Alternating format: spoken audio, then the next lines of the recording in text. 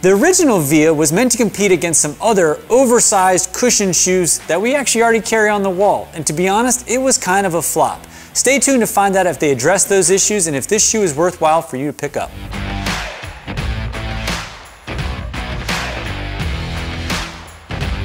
Just a quick disclosure here, I actually borrowed these demo shoes. These are not paid for, these were not given to us, and we were not giving any direction at all from Altra about this video. These are just sort of our thoughts on this upcoming model. So let's dive into it.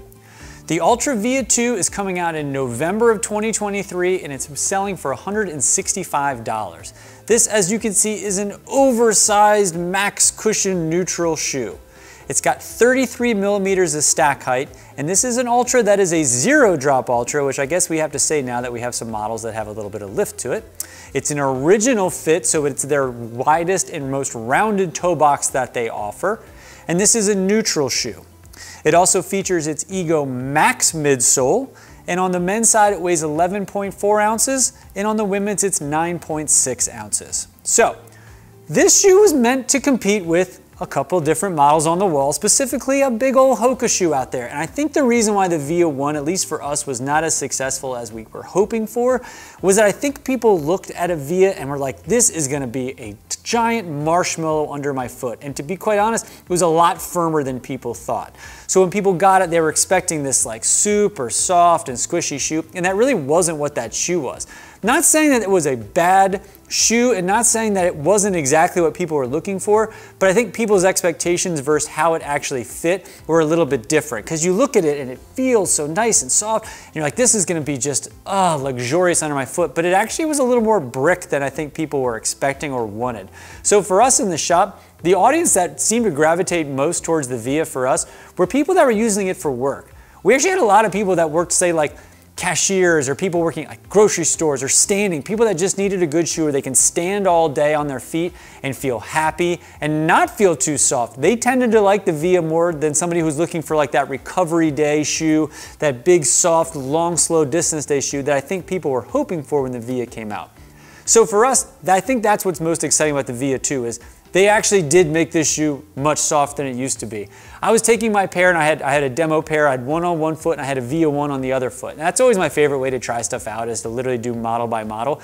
You can hear the difference when you walk between the Via 1 and the Via 2. The Via 1 has that, like, it sounds like a principal walking through an elementary school. Like you can hear that when you're walking, where the Via 2 is soft and glidey and squishy. And that's really what I think most people were looking for in a Via. This does have a little meta rocker feel to it, so it is designed to be that nice, smooth transition shoe.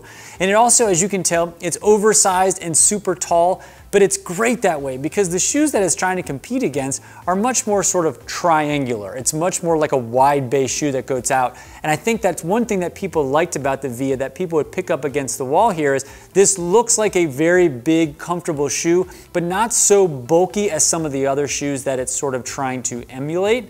This shoe is tall and this shoe is high cushion and sort of more tall than it is wide, which actually is very nice. And the width on this shoe is nice.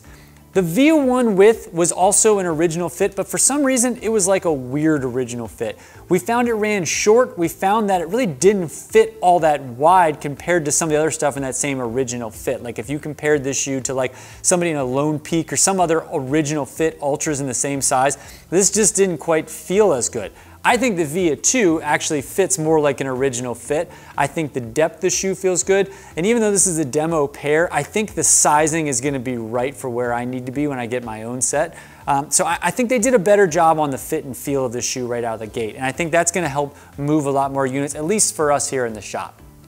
One of the other nice things about this shoe in both the Via 1 and Via 2, it's a very deep shoe, which is nice. So if you are somebody who needs to accommodate an orthotic, you have plenty of room in this shoe to take this guy out and throw in a custom or an over-the-counter orthotic to add extra stability. I think that's what a lot of people may end up doing with this shoe. Because it is so soft now, you can kind of almost feel, especially as over time and this shoe starts to wear, that if you're somebody who needs a little bit of stability, now that it's so soft, I think it might go a little bit faster. I think that you might lose a little bit of that durability as the midsole is just so squishy soft. So it wouldn't shock me if people were then adding things to it, over-the-counter inserts or custom orthotic, to bring a little bit of stability and bring a little bit of life back to the shoe after a couple hundred miles of wearing it. So I think that's going to be something that you'll see people using a little bit more, but the overall width and length and depth of the shoe should make it easy to accommodate in that. One of the things that we didn't love on the Via 1 that looks like they continue on the Via 2 is very short laces, very short shoelaces. And again, for somebody who like needs a Via and they want to crank it and they got a big old fat foot, you lose a bunch of this lace already. So I wish that they would change that. That's one negative thing I found on both the Via 1 and Via 2, a little shorter laces than I would like. But other than that, if you're looking for that big marshmallow, oversized, max cushion, long distance running, recovery run shoe, a work shoe, a standing shoe, this is a great option.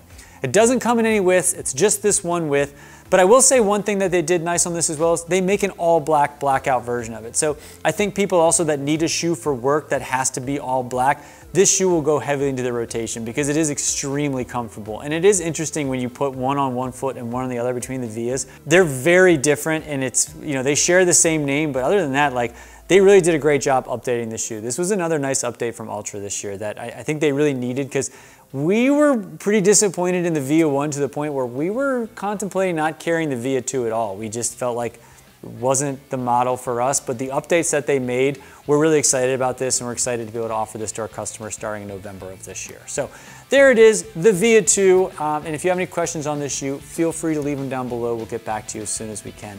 And if you want to purchase this fine product, we'll have a link down below. If you enter promo code RUNMORE, just one word, you'll save 10% on this model and we'll ship it out for free. And if you found this video exciting, engaging, or entertaining at all, do us a favor and like and subscribe.